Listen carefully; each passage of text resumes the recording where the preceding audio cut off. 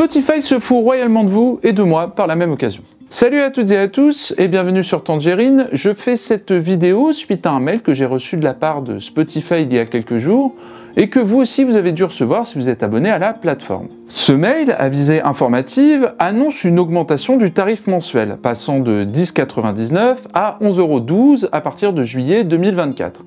Donc une petite augmentation de 23 centimes, en soi rien de surprenant ni d'alarmant, jusque-là tout va bien. Là où ça commence à déconner, c'est lorsque la plateforme de streaming se met à justifier cette augmentation.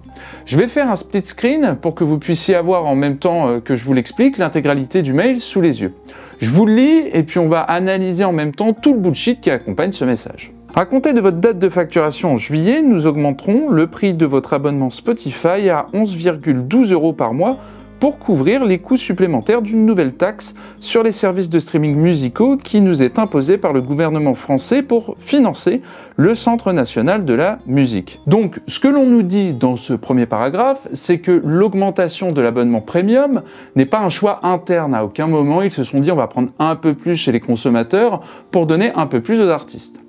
Eux, ce qu'ils disent, c'est que le gouvernement leur impose une nouvelle taxe pour financer le Centre national de la musique et c'est à vous de le payer. Pour vous présenter brièvement ce que c'est que le Centre national de la musique, que je vais abréger par CNM, c'est un établissement public créé en 2020 et placé sous tutelle du ministère de la Culture et de la Communication qui a pour mission de garantir la diversité et la liberté de la création musicale. En soi, c'est un établissement qui soutient les auteurs, les autrices, les compositeurs, compositrices, les artistes et qui accompagne les professionnels du milieu musical à se développer et à aller à la rencontre de tous les publics, que ce soit en France ou à l'étranger, et ce en mettant en place à la fois des dispositifs d'aide financière et non financière. Grosso modo, voilà ce que c'est que le CNM. Je pourrais passer tout un épisode à vous expliquer ce qu'ils font, quelles sont leurs actions concrètes et à quel point cet établissement est important et bénéfique à la fois pour la culture et pour nos artistes en France.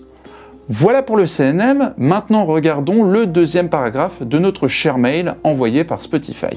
Bien que Spotify ait travaillé dur pour trouver des solutions alternatives, le gouvernement français a finalement décidé d'imposer cette taxe de 1,2% à tous les services de streaming musical. En fait, cette taxe appliquée à toutes les plateformes de streaming audio va permettre au gouvernement de récupérer 15 millions d'euros sur l'année 2024.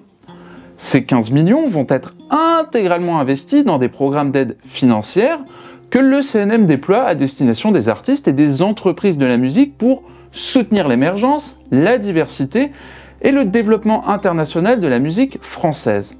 Cette taxe est entièrement dédiée à cela, elle ne finance pas le CNM. Et ces 1,2% ne sortent pas de nulle part, hein. Ce n'est pas le gouvernement qui est arrivé et qui a dit on va appliquer 1,2%. C'est le résultat d'une longue concertation entre tous les acteurs de la filière musicale. Et c'est un mécanisme qui existe déjà. Par exemple, dans le spectacle vivant, il y a une taxe de 3,5% sur le chiffre d'affaires de la billetterie, et il en est de même avec le Centre national de la cinématographie, qui prend 10,72% sur chaque vente de billets de cinéma. Donc je ne vois pas pourquoi les plateformes de streaming seraient épargnées. Revenons à notre mail. Spotify s'engage à défendre les artistes et continuera à reverser près des 2/3 de ses revenus aux ayants droit, soit plusieurs centaines de millions d'euros en France en 2023. Ouais, alors ça c'est un argument sans être un argument, plusieurs centaines de millions d'euros. La vraie question c'est pas combien, mais c'est à qui et comment. On sait bien que l'arrivée des plateformes de streaming a rendu l'industrie musicale et les artistes encore plus précaires.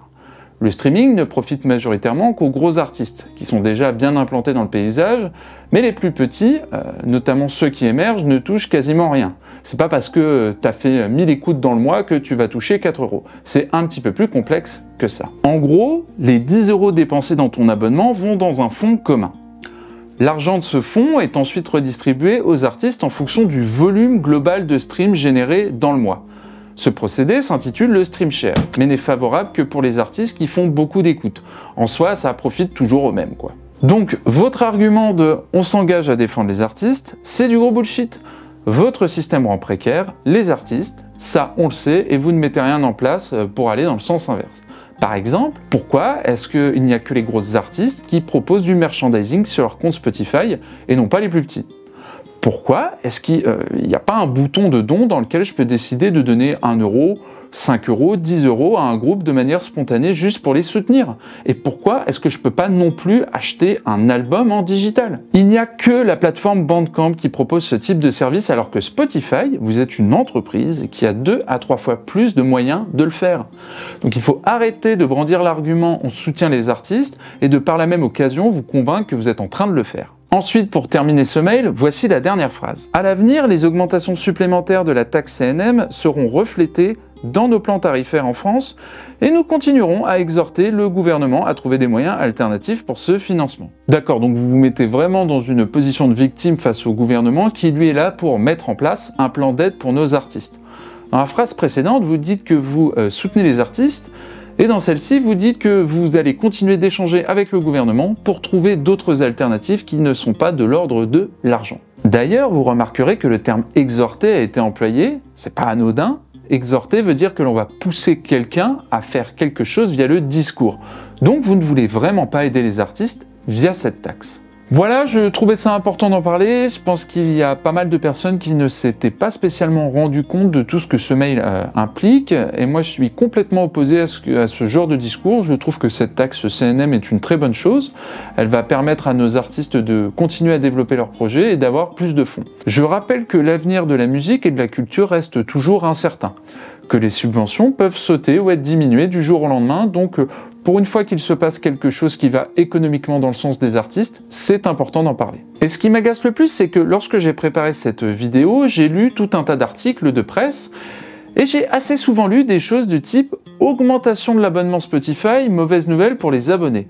Et vraiment, mais vraiment, je trouve que l'on marche sur la tête. On va payer jusqu'à 23 centimes d'euros en plus par mois pour contribuer à rendre nos groupes et nos artistes français un peu moins précaires, et je ne vois pas en quoi c'est une mauvaise nouvelle. Au passage, c'est Spotify qui décide de nous appliquer le montant de cette taxe. Il pourrait très bien se dire qu'il l'applique en interne sans pour autant en faire contribuer le consommateur. Mais comme ils ont décidé de se mettre dans une position de victime face à cette situation, ils augmentent le prix. Si vous voulez un peu plus de détails sur le sujet, je vous mets en lien juste en dessous le communiqué de presse que le CNM a publié en mars dernier pour dénoncer les arguments de mauvaise foi de Spotify.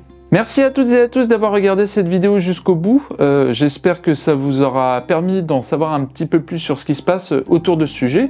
On se retrouve très bientôt. En attendant, prenez soin de vous. Salut!